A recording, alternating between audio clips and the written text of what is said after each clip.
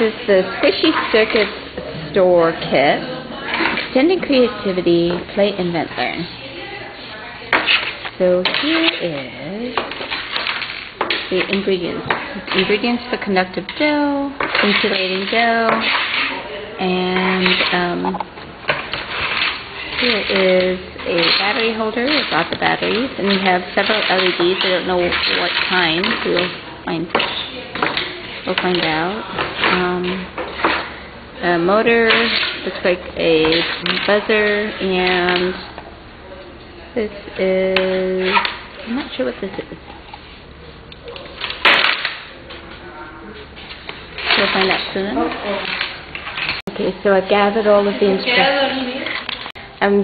Gathered all my ingredients together. We have sugar, distilled, or deionized water. I think deionized is pretty hard to find, but distilled because of babies. You can find it at any grocery store. Salt, flour, I made sure I had enough. Food coloring, cream of tartar, or lemon juice. So I didn't have my lemons today, so I also have stevia. You can try that, maybe. And then we have vegetable oil, right? And also we have our Squishy Circuits kit, so that we have all of our components that we need. And batteries, of course. So first we'll make the conductive dough. A cup of water, 1½ cups flour, 1/4 cup of salt. That's a lot of salt. I don't know if I have enough. 3 tablespoons cream of tartar, tablespoon of vegetable oil, and food coloring. Okay, great. We got a 1/4 cup of salt, and I didn't have to use mine because that would have been wiped me out, and I didn't want to not have salt at home. Alright, this project is not happening right at this moment because I didn't read ahead, and I'm reading now, that it involves cooking. So this will have to wait. We'll cook it later. Okay, so there it is. 1 cup of water, 1 cup of flour, 1/4 cup of salt, 3 tablespoons cream of tartar, 1 tablespoon vegetable oil, and it says food coloring optional. What I think I want to do is make a couple colors of food coloring. So I will just divide it in two after I'm done. And now I mix the ingredients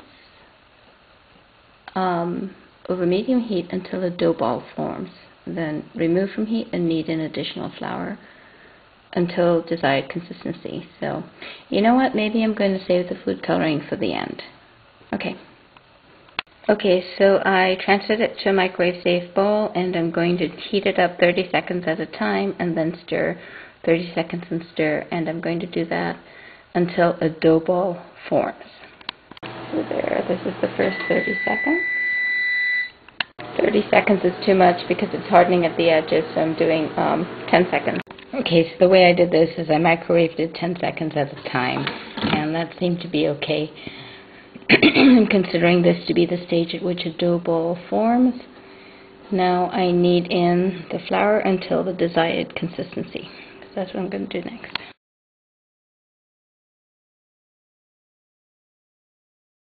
Okay, so now I have 2 salt batches of Play-Doh, and it's very awesome, I have to tell you.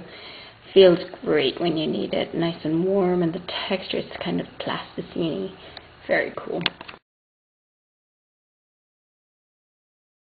Okay, so this is the sugar mix. 1½ cups of flour, ½ cup sugar, 3 tablespoons vegetable oil, ½ cup of deionized or distilled water. And I've added everything except a ½ cup of the flour, which I needed to hold back. And then I'm going to color it red now, but then I'm also going to add some blue to half of it later. This is the sugar mix.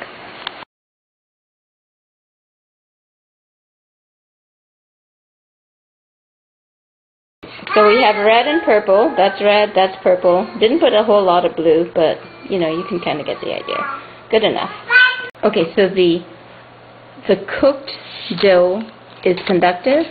The uncooked dough is insulating. That's what we need to know. Okay, it's hard to tell it, but I'm making a man with eyes. I'm making 2 wires here so that I can have both of the eyes have LEDs on them, but I don't want to have 2 battery packs. So that's what I'm going to do. So we have a choice of white, red, green, white, yellow, or blue. Okay, so one of the lights, LEDs is lighting up, but the other one isn't. So I'm going to just check and see why. So I think I had a little short circuit here. This was touching in the back, so I'm going to try to move that over. Now that I fixed the short circuit, both eyes are on. Yay! So we have our little guy with funny little eyes. We can make him dance. Okay, let's do this. Okay, now his eyes gone out.